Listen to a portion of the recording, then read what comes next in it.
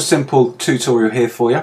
Pretend you've got a world map. We'll just go back to the initial scene and have a little look around. You can see there, got quite a big scene, and we've got 3 points here. Probably area 1, area 2 and area 3. Now I'm just going to quickly go, area 1 is now in the middle. If we want to go to area 2, then the camera will centre area 2, and area 3, camera will centre area 3. You can go from 2 to 1 to 3 to 3 to 1 to 2, it doesn't really matter. It's a nice simple tutorial how to interpolate the camera to your area. Then obviously you can press on area 1 to go into area 1.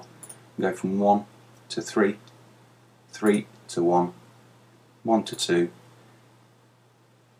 etc, etc. So yeah, a real simple demo of how to interpolate the camera to different areas on the scene when your scene is bigger than 480 by 320. And this is Darren signing out now. Thanks for the support over at deepblueapps.com, and I'll speak to you soon.